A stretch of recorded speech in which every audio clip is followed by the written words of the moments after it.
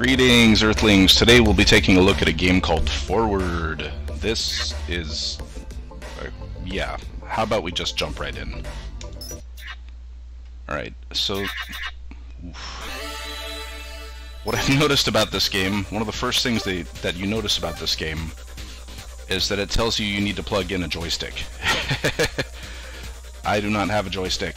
I'm playing with a mouse right now, and it's not going well at all. The sensitivity is out of control. It's very, very, very difficult to fly when it's this sensitive. But damn, look at them visuals, man. If you have a joystick, I would recommend trying this out just based on the visuals alone. But you know, it might take a little bit more than that for you. Shit. Whew, this is nerve-wracking. Seriously, this is very nerve-wracking. It's very difficult with this kind of sensitivity. Yikes. But that music is badass, the visuals are badass. With the joystick it should be more tolerable. I believe this game is intended to be played with a joystick. That's what I was trying to say earlier, but I'm kind of freaking out a little bit here. So if you've played any kind of games like futuristic racing games of any sort, though you're not exactly racing against anybody, you're racing against a timer. I don't see a timer, but... oh yeah, I do. It's up in the top right corner. And, I had 75 seconds to reach the end. I've already failed. God damn. That sensitivity is too much, man. Alright, let's try that again. I would cut the mouse sensitivity in half, and then I think it would be playable this way. It's freaking giving me motion sickness, man. So yeah, this game has some awesome visuals. It's fairly difficult if you don't have a joystick. It's got a rockin' soundtrack. It's free to play on Steam. I think it's pretty goddamn interesting. Whoa. And anything that has this kind of Tron-like aesthetic, as far as I'm concerned, is freaking awesome. It reminds me of Tron. The whole thing is just a grid of neon, or it's a framework of neon. I do like the music, actually.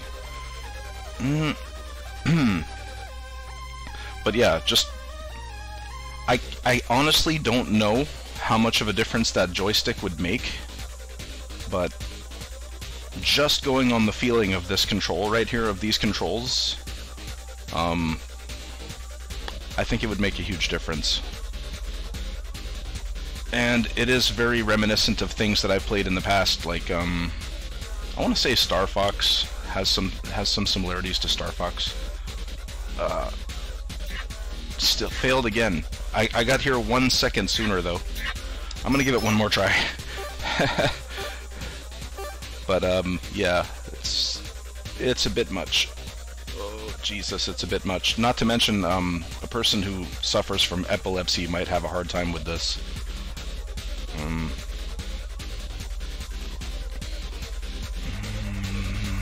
Doing better now.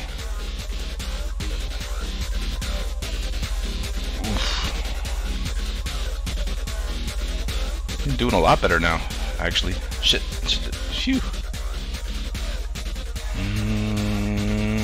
I'm starting to get the hang of this. No! Oh, man.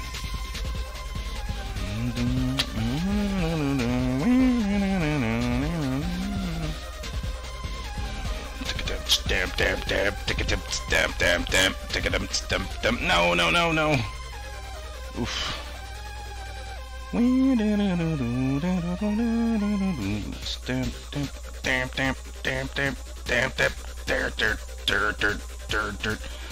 I shouldn't try to go through the center of those. That's just unnecessarily asking for trouble.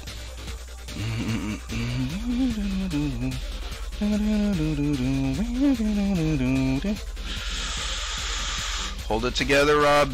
You're doing good. Doing good. Oh my god! Although I'm getting better. Definitely progressively getting better. Oh my god.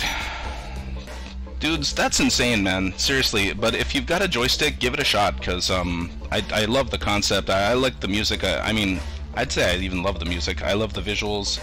The only thing is, as far as I'm concerned, is the controls.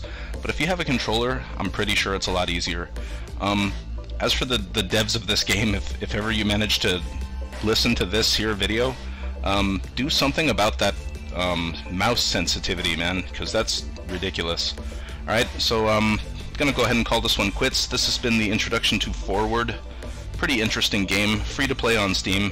Check it out. Alright, thanks for watching. Please like, comment, subscribe, and I will see you guys in the next one. Bye bye.